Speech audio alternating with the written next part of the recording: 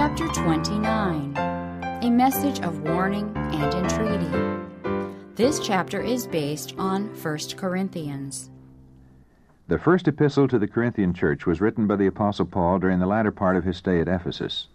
For no others had he felt a deeper interest or put forth more untiring effort than for the believers in Corinth. For a year and a half he had labored among them, pointing them to a crucified and risen Savior as the only means of salvation, and urging them to rely implicitly on the transforming power of his grace. Before accepting into church fellowship those who made a profession of Christianity, he had been careful to give them special instruction as to the privileges and duties of the Christian believer, and he had earnestly endeavored to help them to be faithful to their baptismal vows.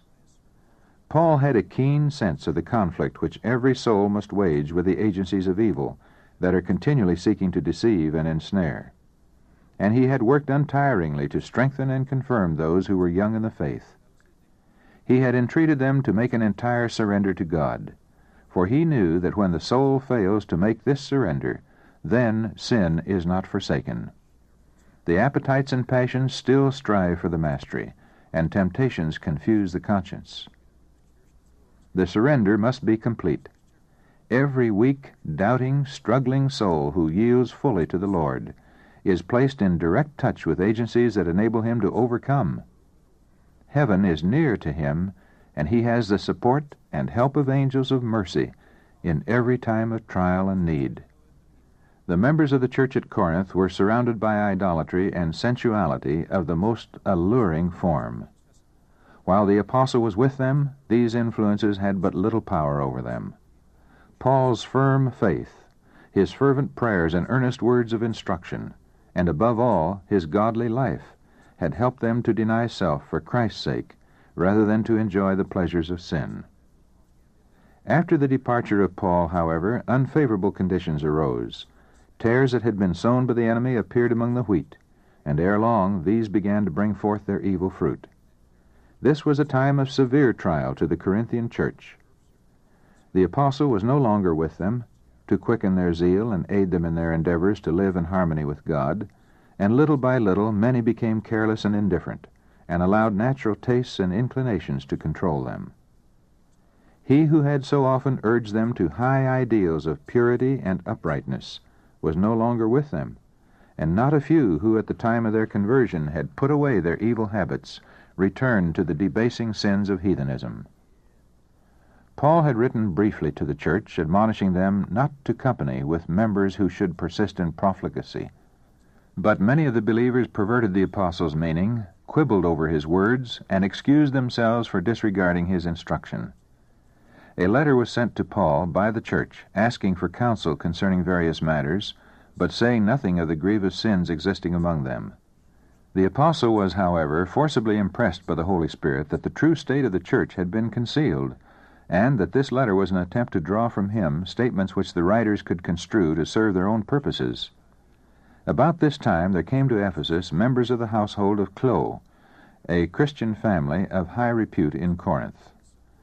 Paul asked them regarding the conditions of things, and they told him that the church was rent by divisions. The dissensions that had prevailed at the time of Apollos' visit had greatly increased. False teachers were leading the members to despise the instructions of Paul. The doctrines and ordinances of the gospel had been perverted. Pride, idolatry, and sensualism were steadily increasing among those who had once been zealous in the Christian life. As this picture was presented before him, Paul saw that his worst fears were more than realized. But he did not because of this give way to the thought that his work had been a failure. With anguish of heart and with many tears, he sought counsel from God. Gladly would he have visited Corinth at once, had this been the wisest course to pursue. But he knew that in their present condition the believers would not profit by his labors, and therefore he sent Titus to prepare the way for a visit from himself later on. Then, putting aside all personal feelings over the course of those whose conduct revealed such strange perverseness, and keeping his soul stayed upon God, the apostle wrote to the church at Corinth one of the richest, most instructive, most powerful of all his letters. With remarkable clearness he proceeded to answer the various questions brought forward by the church, and to lay down general principles which, if heeded, would lead them to a higher spiritual plane. They were in peril, and he could not bear the thought of failing at this critical time to reach their hearts. Faithfully he warned them of their dangers and reproved them for their sins. He pointed them again to Christ and sought to kindle anew the fervor of their early devotion. The apostle's great love for the Corinthian believers was revealed in his tender greeting to the church. He referred to their experience in turning from idolatry to the worship and service of the true God. He reminded them of the gifts of the Holy Spirit which they had received, and showed that it was their privilege to make continual advancement in the Christian life until they should attain to the purity and holiness of Christ. "In everything ye are enriched by him," he wrote, "in all utterance and in all knowledge, even as the testimony of Christ was confirmed in you, so that ye come behind in no gift, waiting for the coming of our Lord Jesus Christ, who shall also confirm you unto the end, that ye may be blameless in the day of our Lord Jesus Christ." Paul spoke plainly of the dissensions that had arisen in the Corinthian church, and exhorted the members to cease from strife. "I beseech you, brethren," he wrote, "by the name of our Lord Jesus Christ, that ye all speak the same thing, and that there be no divisions among you, but that ye be perfectly joined together in the same mind and in the same judgment." The apostle felt at liberty to mention how and by whom he had been informed of the divisions in the church. "It hath been declared unto me of you, my brethren, by them which are of the house of Chloe, that there are contentions among you." Paul was an inspired apostle. The truths he taught to others he had received by revelation. Yet the Lord did not directly reveal to him at all times just the condition of his people. In this instance, those who were interested in the prosperity of the church at Corinth, and who had seen evils creeping in, had presented the matter before the apostle, and from divine revelations which he had formerly received, he was prepared to judge of the character of these developments. Notwithstanding the fact that the Lord did not give him a new revelation for that special time, those who were really seeking for light accepted his message as expressing the mind of Christ. The Lord had shown him the difficulties and dangers which would arise in the churches, and as these evils developed, the apostle recognized their significance. He had been set for the defense of the church. He was to watch for souls as one who must render account to God. And was it not consistent and right for him to take notice of the reports concerning the anarchy and divisions among them? Most assuredly. And the reproof he sent them was as certainly written under the inspiration of the Spirit of God as were any of his other epistles. The apostle made no mention of the false teachers who were seeking to destroy the fruit of his labor. Because of the darkness and division in the church, he wisely forbore to irritate them by such references, for fear of turning some entirely from the truth. He called attention to his own work among them as that of a wise master builder, who had laid the foundation upon which others had built. But he did not thereby exalt himself, for he declared, "We are laborers together with God." He claimed no wisdom of his own, but acknowledged that divine power alone had enabled him to present the truth in a manner pleasing to God. United with Christ, the greatest of all teachers, Paul had been enabled to communicate lessons of divine wisdom which met the necessities of all classes, and which were to apply at all times, in all places, and under all conditions. Among the more serious of the evils that had developed among the Corinthian believers was that of a return to many of the debasing customs of heathenism. One former convert had so far backslidden that his licentious course was a violation of even the low standard of morality held by the Gentile world. The apostle pleaded with the church to put away from among them that wicked person. "Know ye not," he admonished them, "that a little leaven leaveneth the whole lump? Purge out therefore the old leaven, that ye may be a new lump, as ye are unleavened." Another grave evil that had arisen in the church was that of brethren going to law against one another. Abundant provision had been made for the settlement of difficulties among believers. Christ himself had given plain instruction as to how such matters were to be adjusted. "If thy brother shall trespass against thee," the Savior had counseled, "go and tell him his fault between thee and him alone. If he shall hear thee, thou hast gained thy brother. But if he will not hear thee, then take with thee 1 or 2 more, that in the mouth of 2 or 3 witnesses every word may be established. And if he shall neglect to hear them, tell it unto the church. But if he neglect to hear the church, let him be unto thee as a heathen man and a publican. Verily I say unto you, whatsoever ye shall bind on earth shall be bound in heaven, and whatsoever ye shall loose on earth shall be loosed in heaven. Matthew chapter 18, verses 15 to 18.